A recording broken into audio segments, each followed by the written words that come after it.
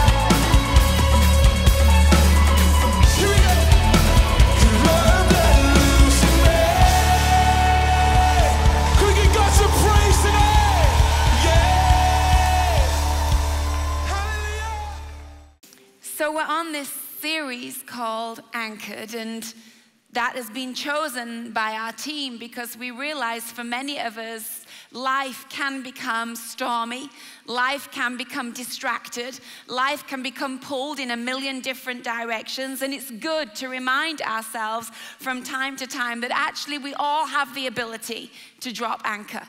We actually, many things we may not be able to do, But actually, we can do this one thing. We can say, I'm putting my hope in God. We can say, I'm going to trust him. We can say, I'm going to pray because I don't know what else to say. We can worship. We can choose to be in the house. We can connect our life to God's community.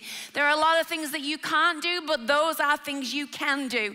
And sometimes we act as if we have no power, when the truth is that we've just forgotten that we do have power to make some choices in our life. And today I want to help you again in this series, and I guess I want to come at it a little bit in a different direction, because I believe illustrations are very helpful. So in a minute, these seats up here will explain themselves as I begin to try and illustrate what I think some of our lives look like, and maybe we'll have a little bit of fun with that. But I want to anchor what I'm going to say in the verse that is probably one of the biggest verses that I have come to love and to wrap my head around. And when all things seem to be out of order, I come back to this as an anchor verse for me.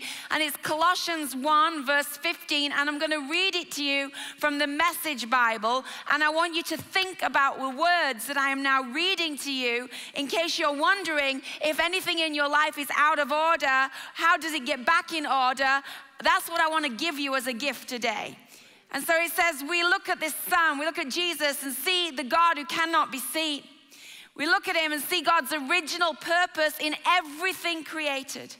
For everything, absolutely everything, above and below, visible and invisible, rank after rank after rank of angels. Everything got started in him and finds its purpose in him. He was there before any of it came into existence, and he holds it all together right up to this moment. My life's out of control. God holds it together. I don't understand what's going on. God holds it together. I've had the worst week. God holds it together right up to this moment. And when it comes to the church, he organizes and holds it together like a head does a body. So spacious is he, so roomy, that everything of God finds its proper place in him without crowding. And not only that, it gets better, but all the broken and dislocated pieces of the universe, people and things, say and things, people and things, animals and atoms get properly fixed and fit together in vibrant harmonies, all because of his death and his blood that poured down from the cross. Church, you should be excited about what I'm reading right now. This is mind-blowing. Everything, absolutely everything, people, things, animals, atoms. God has the ability to bring it all together, to fit it together in vibrant harmony. Even the things that are in discord right now, God has a way of bringing it into harmony. Because you yourselves are a case study of what he does. At one time, you had your back turned to God, thinking rebellious thoughts, giving him trouble, and some of you really did give him trouble every chance you got. But now, by giving himself completely at the cross, actually dying for you, Christ brought you over to God's side and put your lives together whole and holy in his presence. You don't walk away from a gift like that. If you are backsliding in here this morning, come home. If you're drifting from God, come home. Why? Because you don't walk away from a gift like that. What do? You stay grounded, you stay anchored, you stay fastened, you stay fixed, and you stay steady in that bond of trust, constantly tuned in. Say tuned in.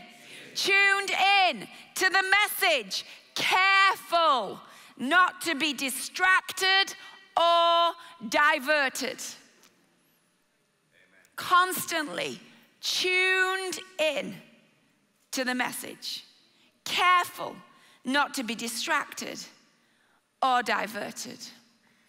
This morning I want to talk around this subject of anchored by asking you the question, is every aspect of your life tuned in to the God who holds all things together? Is every aspect of your conversation and your choices tuned in to the voice and the word of God? I chose to illustrate this morning in a way that everyone can relate, especially the men. Yes, men, I thought about you this morning. Because all of you are about to relate to how I'm going to explain to you how our life can become distorted and out of tune and maybe not be anchored. And I'm going to do that by talking to you about one of these. And I want to ask a question. Who has got the remote control for your life?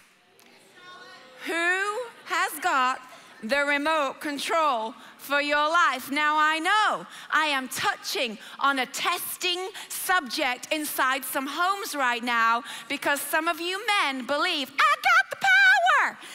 And you do not like giving over the power of the remote control in your household. But I would take it a step further this morning and say some of you spiritually have a problem with handing over to the right person the remote control for your life. And so I want to ask my helpers, my willing, I hope, helpers to come up here and begin to help me illustrate what I want to put to you this morning. For many of us have created a scenario in our life that God wants us to adjust. He wants us to retune in. And so up come my helpers, and you're going to have to encourage them. They look like something out of a Kylie Minogue dance video. Thank you, helpers. Thank you, helpers. The things that the staff do in order to help me make a message come to life. So we've had a whole Blue Peter thing going on in the office this week. Aren't you glad that you said yes to volunteering this morning? They didn't tell you what you're doing until they put one of those on your head. Are you a new student by any chance? Welcome to the academy. That is awesome. You sign up for our church academy, and the next thing we make you look an idiot on stage, all for the cause. And by the way, you're live online too, so smile for the camera.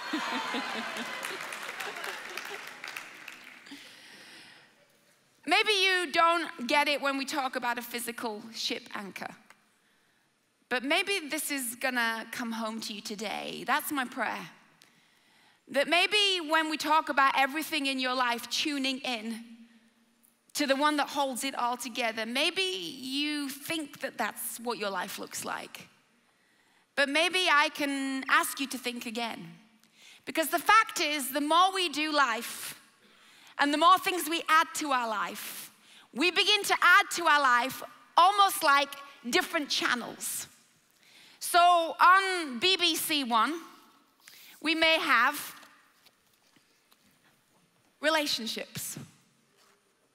And on BBC Two, maybe that's our channel of life where we deal with our finances. And maybe on ITV, this is our personality. It's who I am, it's what I like, it's who I choose to do life with, it's my values as a person. And then we have our spiritual channel, where I do church, or I, read the Bible every now and again, and I have a belief system. And then maybe we have a channel where our thoughts are consumed with our future, or even our fears, or our dreams. And what happens in life is we begin to build our life with a different box set for each one of these. And maybe right now you're young, and so the financial channel hasn't appeared in your life, but it will. Or maybe right now you are kind of not really even thinking about your future, but there'll be a time when there'll be a dream awaken in you, or a fear about the future awaken in you, and all of a sudden a channel just popped up on the screen. Now, God's idea is that every single one of these channels, where's my final helper, would actually find its purpose and find its identity and find its value in Him. But what happens in life is we instead do our life, here's my shiny helper. You got the shiny box, well done. And the idea, see what I did here? Sky one. Thank you. Thank you. Thank you. The idea is that everything should be in him, right? So the idea is that relationships should be in him. Finances should be in him. Your identity should be in him. Your spiritual well-being should be in him. Your future, your fears and your hopes should be in here. So these all should be inside here. But what we do is we have a different remote for every single one of these in our life. And they are handed out to different people or different emotions at any given season of our life. And so we have the relationship channel that's running.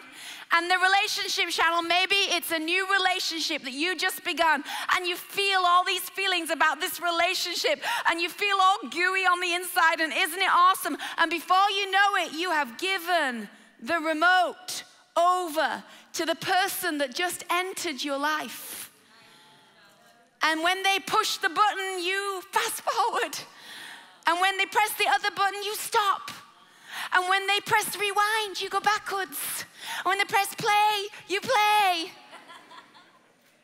And we hand the remote control to someone else for that area of our life. Maybe it's a divorce that you are in the midst of, and all of the emotions and all of the frustration and all of the anger, and you have handed the remote of what happens next to someone else. And now you're waiting for a decision to be made or something to be said, and you're responding because someone else has the remote control of your life. Or maybe it's in your finances. And God's idea is that you would invest in one of these. This is called a universal remote. And the idea of a universal remote is that you program every one of those channels to be controlled by this singular remote.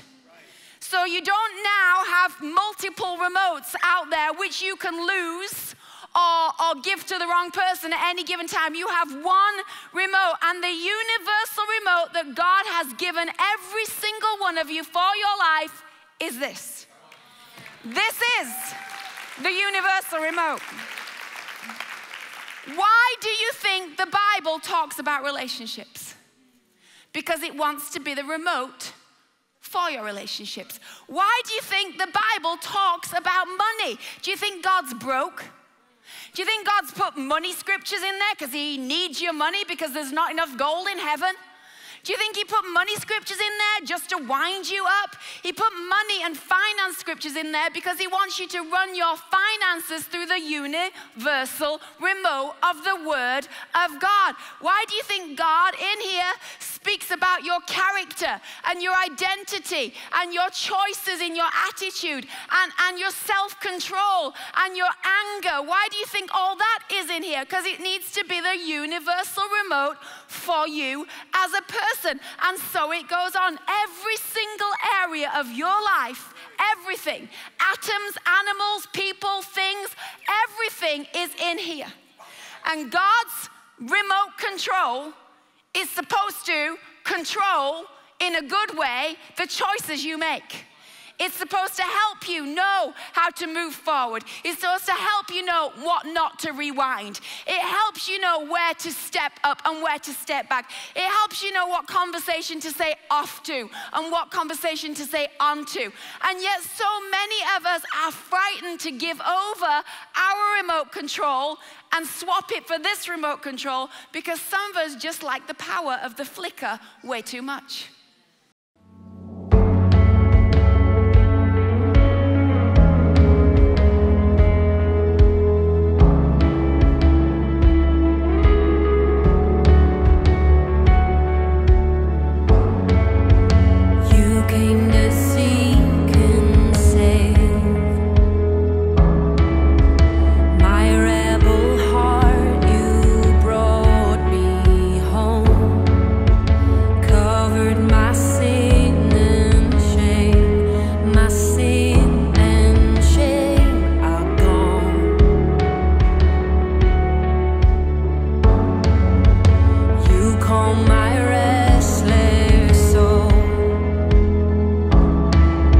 Silence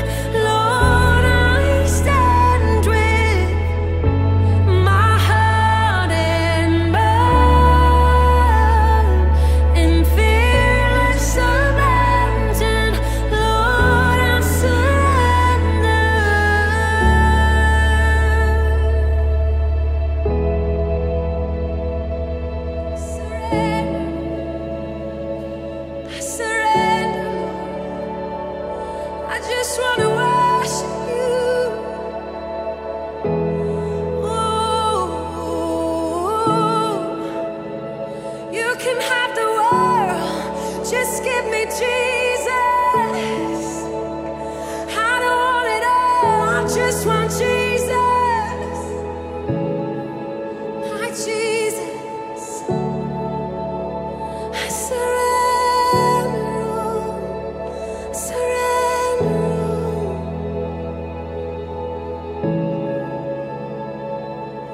Lord, I surrender.